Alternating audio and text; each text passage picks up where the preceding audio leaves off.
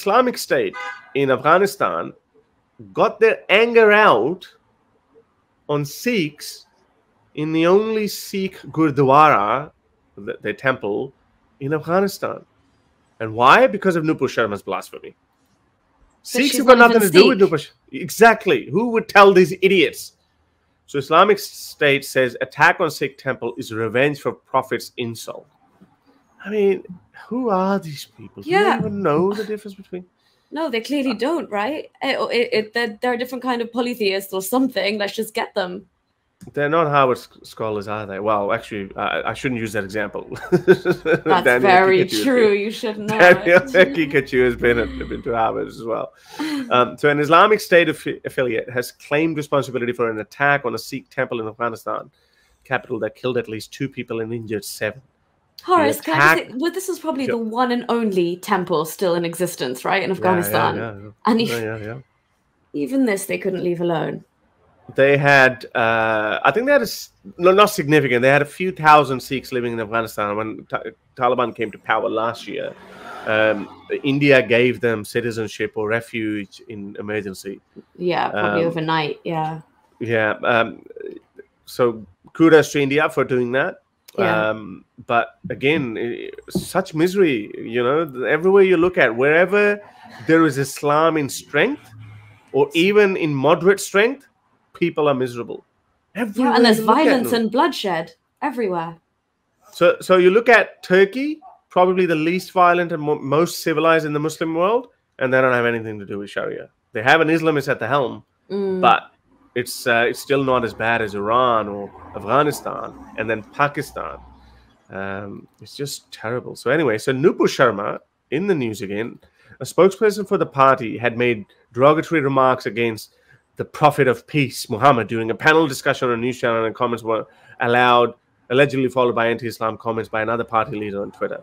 So 7 gunmen had tried to storm the temple in the early hours of Saturday morning, and all were killed after a standoff that lasted several hours, according to Kabul police. So there was a gunfight with IS, Islamic State, and the Taliban, and obviously, you know, they shot them dead. So isn't that amazing when Taliban are fighting for the polytheists?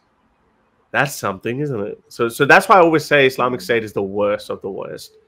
Taliban is a tiny bit better than them, but not that good.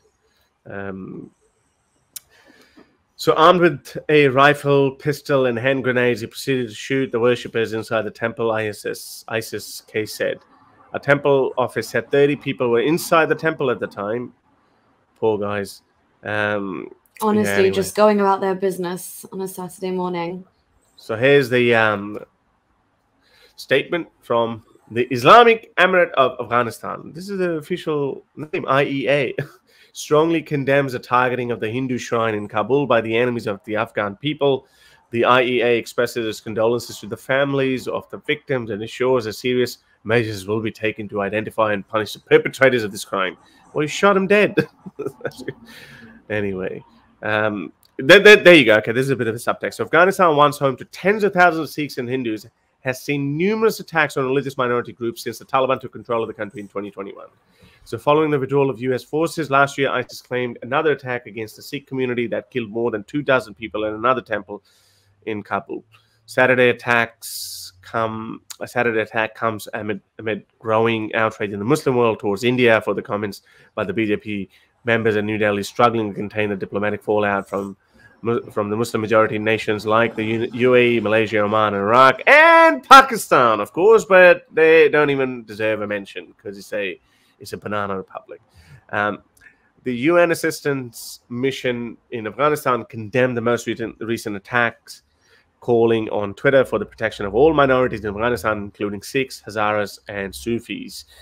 The European Union ambassador to Afghanistan also condemned the attack, saying religious and ethnic pluralism needs to be protected with full force. Oh, right. And who are you asking? The Taliban. Yeah. Who are you asking? Oh, so the India's foreign ministry said it was deeply concerned at the reports emanating from Kabul about an attack on a sacred Gurdwara in the city. So it's sad. It's just absolutely sad. What can you do with these people? Yeah, and can you imagine those Sikhs who have just gone to do their normal worship and they have absolutely nothing to do with this controversy? I mean, the fact that this one woman's statement in India, obviously, like, despite the post that she held at the time, she was high profile, but one statement which is actually factually correct about Islam has sent shockwaves across these Muslim countries. If you like these videos and want to support me in my activism, then you can support me on Patreon or PayPal. Stay free, everyone.